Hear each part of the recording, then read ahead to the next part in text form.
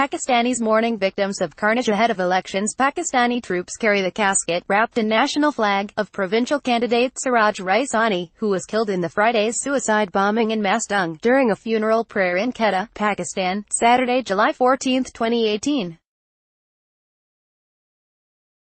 AP photo, Arshad Butt, Quetta, Pakistan. AP, Pakistanis observed a day of mourning on Sunday for the victims of the horrific weekend attacks that killed 153 people, including a provincial assembly candidate during an election rally in southwestern Baluchistan province.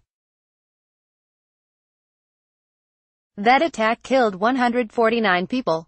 Another suicide bombing also on Friday struck an election campaign convoy in northwestern Pakistan, killing 4. Friday's suicide bombing in Mastung district took place as the Baluchistan Awami Party's candidate Siraj Raisani was holding a rally. Another 300 people were wounded.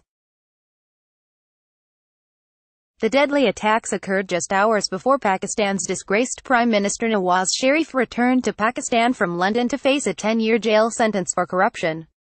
He and his daughter Mariam, who was sentenced to 7 years, were taken to jail upon their return. They are expected to appeal their conviction on Monday. On Sunday, Sharif released an audio message from his prison cell bemoaning his arrest and urging his supporters to rally voters to his Pakistan Muslim League party ahead of general elections on July 25. Sharif's brother, Shahbaz, has taken over the leadership of the party and is shepherding it through the election campaign. "Spread my message all over the country," he urged his party workers in his brief message. Meanwhile, black flags of mourning were hoisted at the Baluchistan Awami Party's offices in the Baluchistan provincial capital of Quetta, and residents displayed banners denouncing the massacre.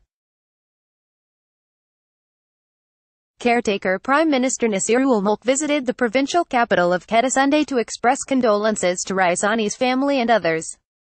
So far, more than 170 people have died in election-related attacks, underscoring the security threat ahead of the July 25 vote.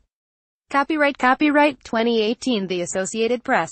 All rights reserved. This material may not be published, broadcast, written or redistributed.